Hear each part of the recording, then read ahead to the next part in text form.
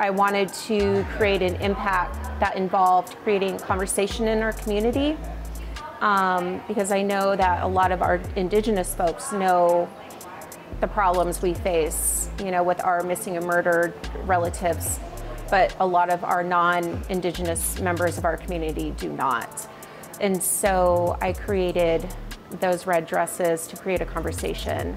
It was inspired by the portrait that Dustin Newman, a fellow Unangax artist, created, which represented our missing and murdered sisters here from all areas of Alaska. And when I saw the portrait, I decided that I wanted to make those dresses come alive.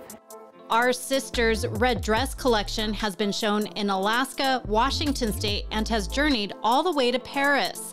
It was recently the centerpiece of an exhibit at the Washington History Museum in Seattle, where it received much public attention. Well, I think for a lot of our Indigenous community, it is creating like healing, part of a healing process and a healing space. A lot of people have come up and, you know, told me that it was healing, and they shared their stories in relations to a missing and murder relative. And then non-Indigenous folks have come up, you know, I answered their questions for them, and we got to talk about it, and yeah, it was very eye-opening for a lot of people. Personally, for me, when I was little, when I was young, when I was 8, my best friend in school was taken by her stepfather.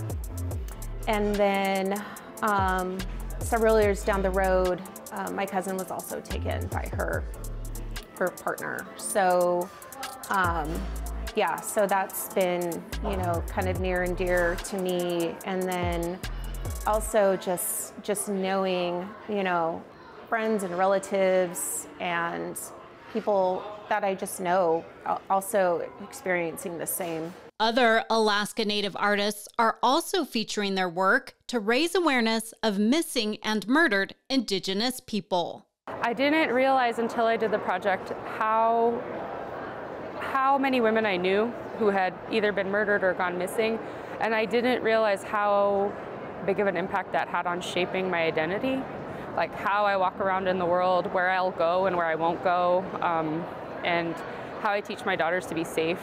Because I think the first time that I knew of a Native woman that had been murdered, I was very young, and I don't even know how I knew she was Native, but there was a story in the newspaper that my parents were talking about this woman that was found at Kincaid Park, and I don't know how I knew, but I just knew she was Native. And so even at 7 years old, I had an understanding that that was the reality that we experienced. It's also personal for Webb, who had a family friend go missing. Several years ago, Webb had an overwhelming sense to do something. She created a nearly 13-foot-tall cussbuck featuring hand-drawn portraits with permanent marker of women who've gone missing or have been murdered to make sure they're honored and not forgotten. I realized I wasn't going to be able to find portraits of all of the Native women from Alaska who've been murdered, because there was no way to even quantify that, because so many have never been tracked. It's never been like in my grandmother and my great-grandmother's generation, nobody was tracking that. People don't even know. And so I decided to look to the work that was being done in Canada and all over North America, and I wanted to honor all of the activism that had been happening. And this was people's grandmas, people's aunties, people who died before anything happened, like people who lived their whole lives fighting for this. Those are the people that like made us who we are, and those are the people that allowed all of us who are doing activism now to have a platform to do what we're doing. Webb also wants to make sure stereotypes are dispelled. The violence happens anywhere Native women are, and it's a part of colonization. And then I started realizing that it was really tied into the experience of boarding school trauma, and tied into the experience of like that people had during forced removal, and that the violence we're experiencing today is the same violence. It's the same violence that our grandmas and our great-grandmas experienced. And I know there's a lot of awareness, and I know that there are things happening, but I also know that when we talk about violence, it's really important to name it. It's important to name where the violence comes from and who's doing it. You could say Native women are killed at alarming rates, or you could say people are killing Native women, and who are those people?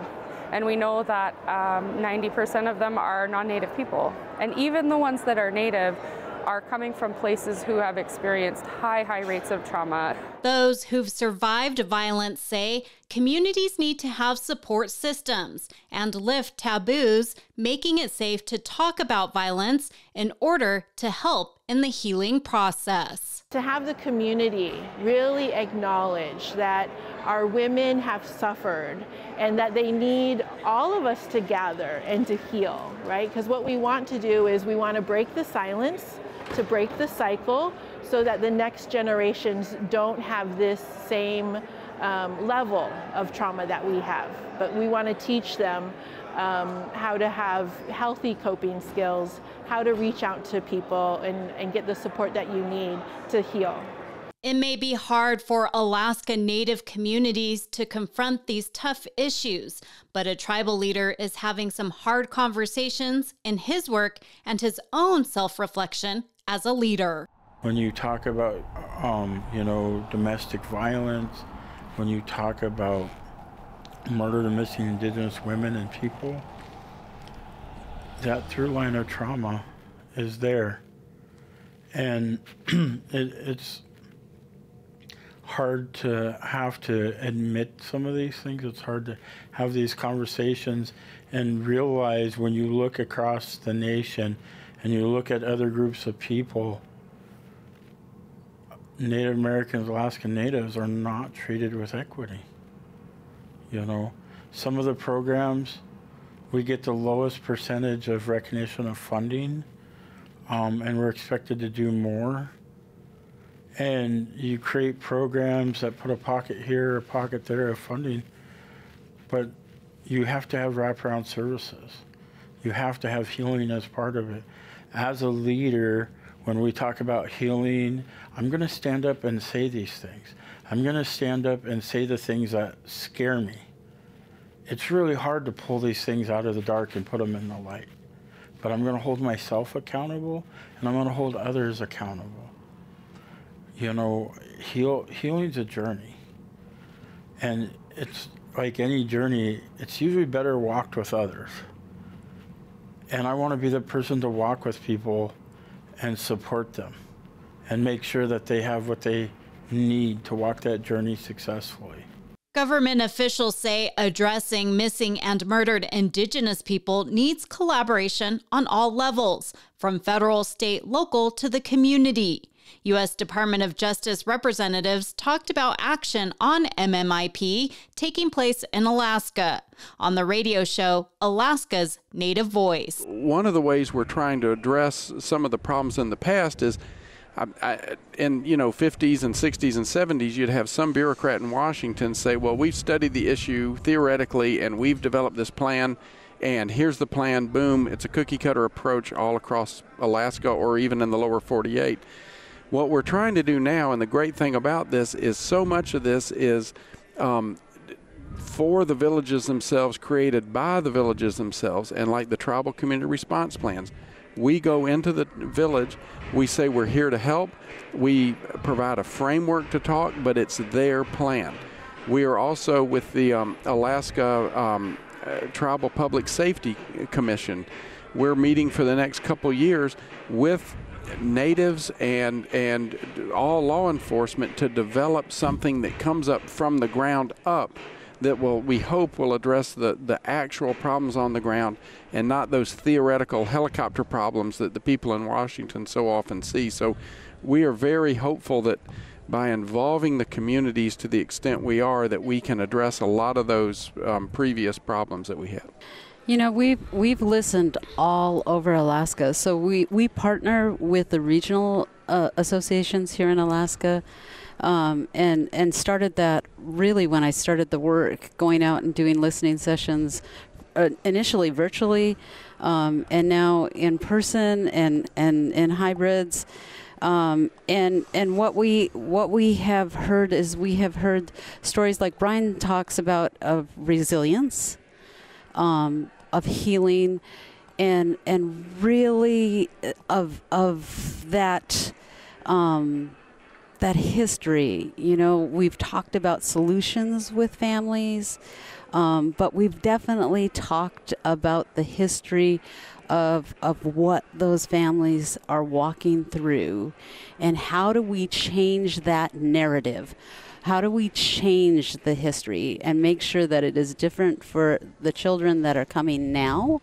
Develop safety plans to make sure that we are creating a safer Alaska, that public safety is the expectation that we expect in every community, is the expectation that we're going to see all over Alaska.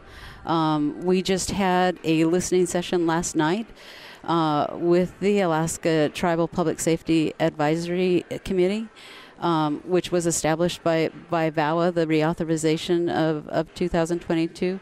And, you know, we had community members and agency leaders there telling us, you know, this is something we have to do. We absolutely need to increase public safety. And they're telling us that that includes, again, building that tribal capacity, you know, giving authority or supporting that enhanced tribal capacity. And you see some of that in VAWA, that recognition, again, of that jurisdiction that they had, that was their concurrent jurisdiction with tribal authority.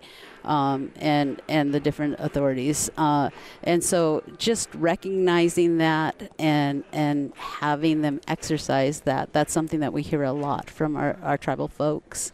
I think that we all need to use our voices to kind of stand up for our relatives who can't speak.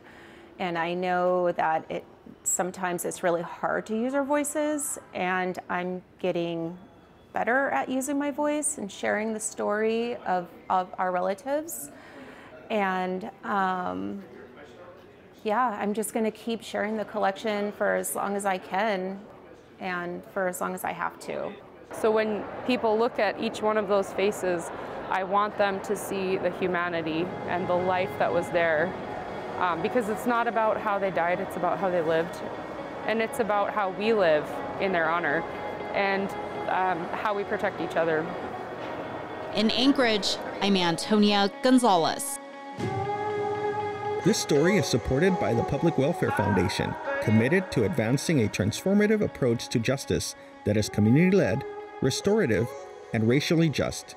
Learn more at publicwelfare.org.